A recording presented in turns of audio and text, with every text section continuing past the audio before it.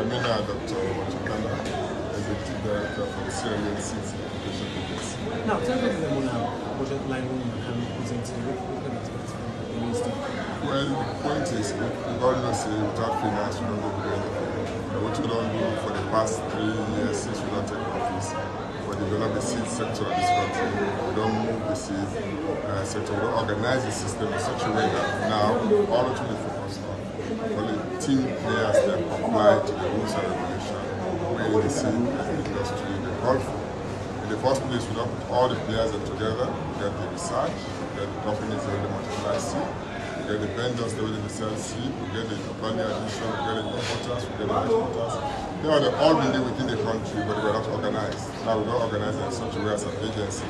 So we need some budget line and production to support them and carry out the responsibilities. More so also, we don't recruit a lot of people.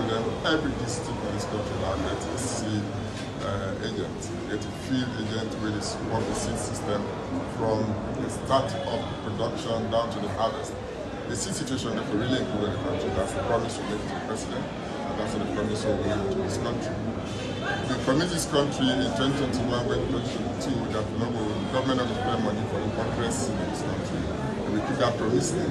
And for now, maintain that promise, we look for empower and build the capacity of young people inside this country in order to produce rice seed. We did all kinds of seeds for rice in national state. So in that light, we need the budget line of the Minister of Finance, and support me moving forward with the objective.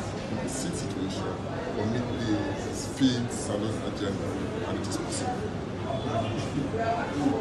All in a nutshell.